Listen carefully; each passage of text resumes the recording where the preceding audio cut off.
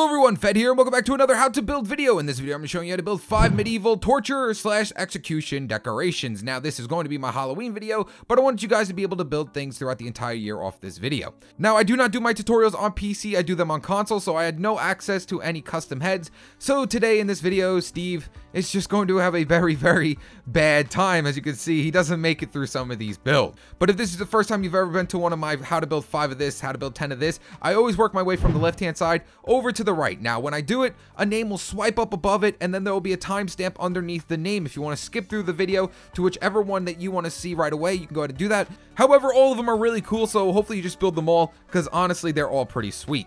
So let's go ahead and start up over here on the first one, which as you can see is, well, Steve at the Gallows. Now, this is going to be the hardest one to build just because of what I used to make it work. As you can see, it does have a rope that, well, Steve is swinging from, but what I did was I used a rabbit. Now, the cool thing about rabbits is the lead doesn't fully connect to the rabbit. As you can see, the rope's not going into the ground, so it actually looks like Steve is hovering above the ground, and well, yeah, he's not having a very good day today, but that's definitely going to be the hardest one, the Gallows. Second up on the list is going to be Steve at the Stockades. Now, out of all 5 of these builds, this one is my absolute favorite one. It looks so good, and it's so easy to build. Compared to that one, this one is a cakewalk. So there is Steve at the Stockades. Third up on the list, yeah, Steve didn't really make it through this one. It's going to be Steve at the Guillotine. I'm sorry, Steve. But the cool thing about this Guillotine is, now that we got that new block, the nether wart block, it actually kind of looks like a severed neck.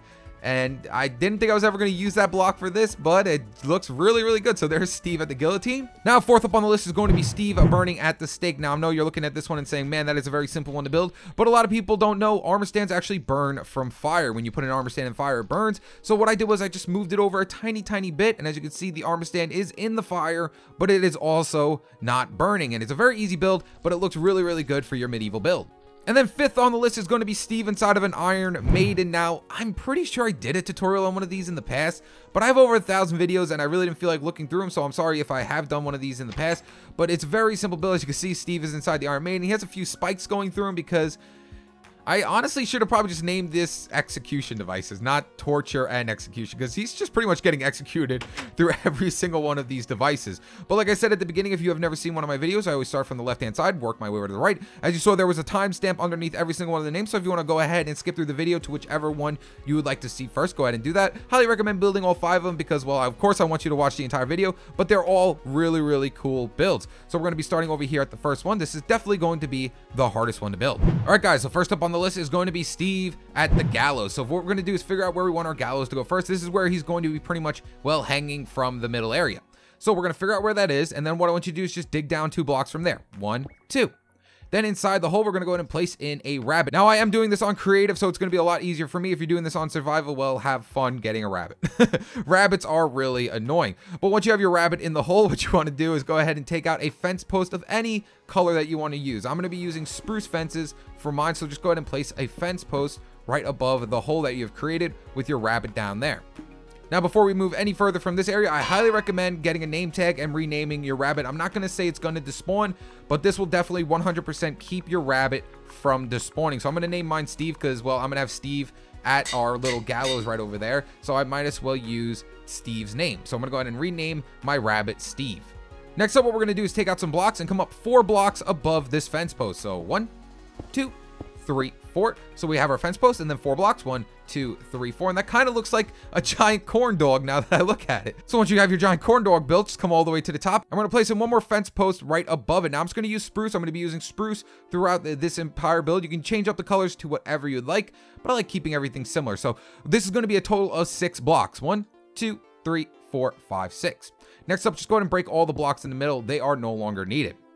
Next up, go ahead and take out your lead. Place your lead around your rabbit, and then go ahead and hook him up here to this top area. Now, as you can see, he's kind of floating in the air because he's technically not supposed to be going that high.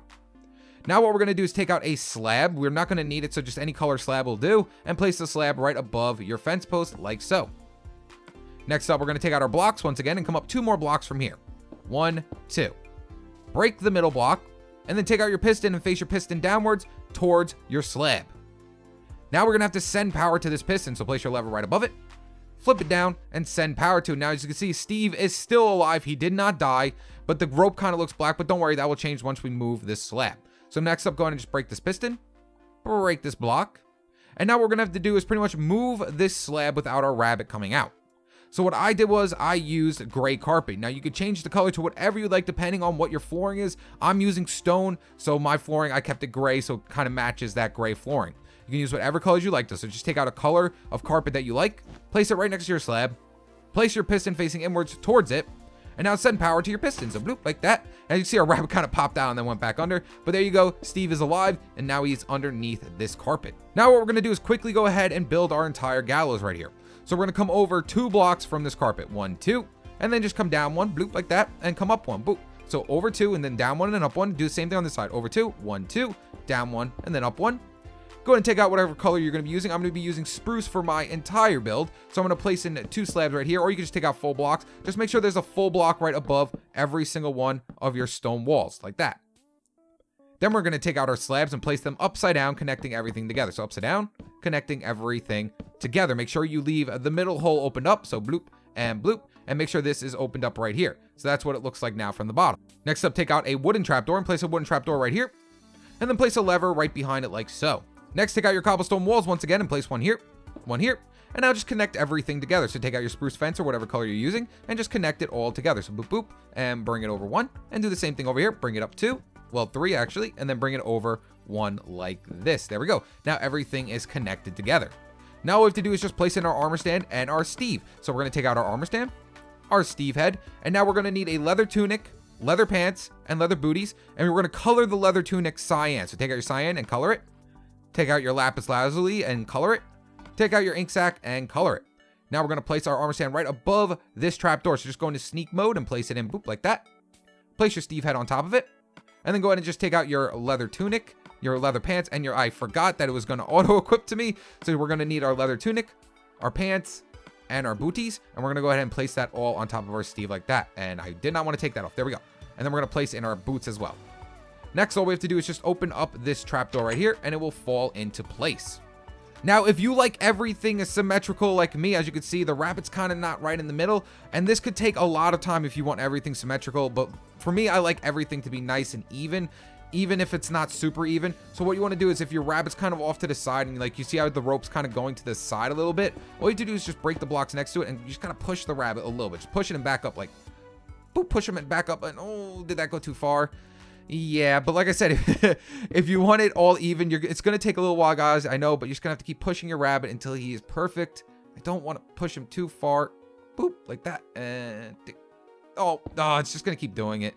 The other one, when I did it the first time, guys, it took me quite some time to actually get it perfect. You know, let's just leave him right there. That doesn't look too bad. But for me, it took a little while to get it all perfect. But there is the gallows completely done. Now all we have to do is just make staircases to get up there. So take out your spruce staircase or whatever color you're using and just place staircase here. Staircase here, and then place one more upside down right underneath it like that. And there's our staircase to get up top. And guys, this is going to be the hardest one to build, but there it is, guys. The gallows is completely done. Now, if you actually want this lever to work back here, all you have to do is turn this into a full block behind it. So if you want to, you know, just come up a block here, and then, oh, the rabbit's actually in the way. So just come underneath it, place another slab like that, and now it's a full block. So as you can see, I can close it and open it up now, but it really doesn't matter if that works because technically Steve is already there. All right, guys, so second up on the list is going to be Steve at the stockades. Now, this one is so much easier to build than the first one, but it's still my absolute favorite one. So what we're going to do is pretty much just take out our fences and go 1, 2 like that. And then we're going to come up one more like so, and then just connect them together like that. Then next up, take out your armor stand, place it right here in the middle. Now, if you watched the first one, all we're going to need now is a leather tunic that is dyed cyan. We're going to need lapis lazuli pants. And we're going to need a black ink sac leather booties. So now let's go ahead and dress up our Steve. There we go. Take out your piston and place a piston facing inwards towards your armor stand. Now all we have to do is just send power to it. So send power to your piston, boop, and it will push them into our fence post like that. Now all we need is some item frames and some signs. So take out your item frames, your signs, and we're also going to need white hardened clay. So place 2 item frames right next to it, one here and one here. And then place in your white hardened clay. Next up, go ahead and take out your signs. And we're going to place signs off all the back 3 of these fences. So one here, back out of it. One here, back out of it. And one right here and back out of it. And that's how easy it is to build the stockades, but I absolutely love this one. And as you can see, the tunic's kind of going a little sideways. I highly recommend trying to get your armor stand as centered as possible, but for the tutorial, I just went along with it. So like I said, you know, just keep placing in your armor stand until it's perfectly straight. That one would have been better than that one right there. Let's see. See, that's what that one looks like right there. As you can see, it's kind of going sideways. So just try to make sure it's straight, not like that. Come on. And well, it just hates me. So let's go ahead and move on to the third one. All right, guys, third up on the list is going to be Steve at the Guillotine, and yeah, Steve didn't make it through this one as well. Now, this is completely up to you. You get to change the colors around to whatever you like. I just like using a dark oak because it is my absolute favorite one, but go ahead and just choose up a color palette that you think looks really fantastic. So we're going to start off by placing 3 oak planks like this. 1, 2, 3. I'm using dark oak, and then we're going to place in 3 item frames right along the bottom. Next up, place a nether wart block right in the middle, and then 2 white hardened clays on the sides.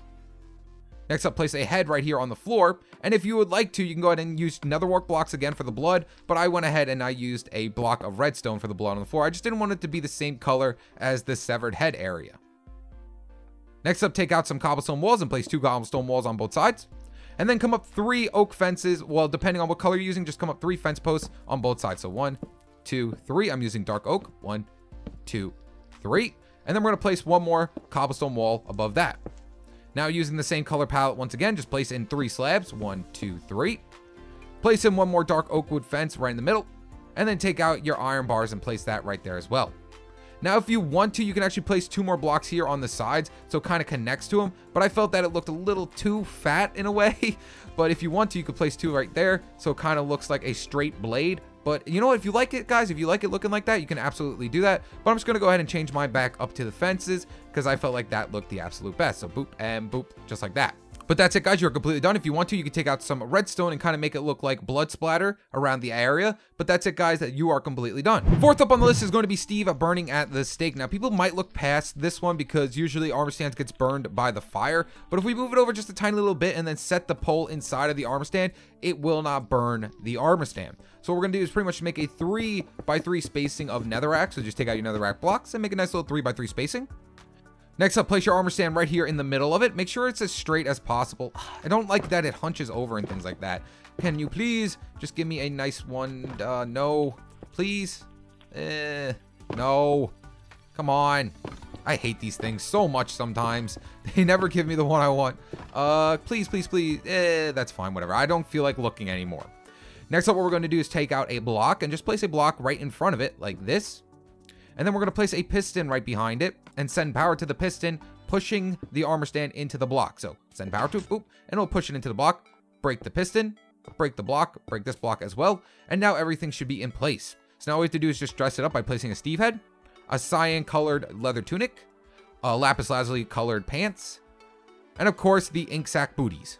Now we can't simply just place in our cobblestone wall right here off the thing. We actually have to push it into our armor stand. So come up 3 blocks next to your armor stand, 1, 2, 3, and place a cobblestone wall right above them. And then place in a fence post right above that as well. Use whatever color you're using. I'm just going to use dark oak wood. Over here I used spruce. And then go ahead and break these blocks that are no longer needed. Next up, take out your piston. And we're going to need to place our piston facing downwards into our fence post. So send power to it, boop, and it'll push it inside of the armor stand. And we're going to go ahead and do that one more time and send power to it, boop, like that. And that is everything completely done. Now, I like bringing up at least 1 more fence post like this just because it looks a little bit better. But that's it. You're completely done. So now all we have to do is just take out some flint and steel and then set fire to all of our netherrack. Your armor stand shouldn't burn because technically it is not on the block that is on fire. And there is Steve burning at the stake. And then last but not least, we have our Iron Maiden Steve. This one's another very, very easy build. Probably the second easiest build out of all of these. So what we're going to do is pretty much just place down our armor stand and then dress it up like Steve. So placing your Steve head, your cyan colored tunic, your lapis lazuli pants, and your ink sac boots. And now what we're going to do is place in 2 iron bars right above our armor stand. So just come up some blocks, 1, 2, 3, place an iron bar right above it. And then we're going to need another iron bar above that. Now we're going to have to face a piston downwards into these iron bars. So come up 2 blocks, 1, 2. You can use redstone block, really doesn't matter, but it's going to send power to it right away. But I'm going to go ahead and place my piston facing downwards and boop. As you can see, it already sent power to it. And now what we have to do is just send power into it 1 more time. So go ahead and take out the color of slab that you want to use for it. Since I'm going to be using spruce doors, I'm just going to keep everything spruce. So I'm just going to go ahead and take out a spruce slab and place my spruce slab right above it. And then just send power to it like that. Boop, just like that. Now what we have to do is just take out some spruce doors and face it around this entire thing. So place 1 here. Now, I like everything to be symmetrical. Now, if we place in another spruce door over here, as you can see, both spruce doors are not symmetrical with each other, and that annoys me. If it doesn't annoy you, then you're absolutely fine.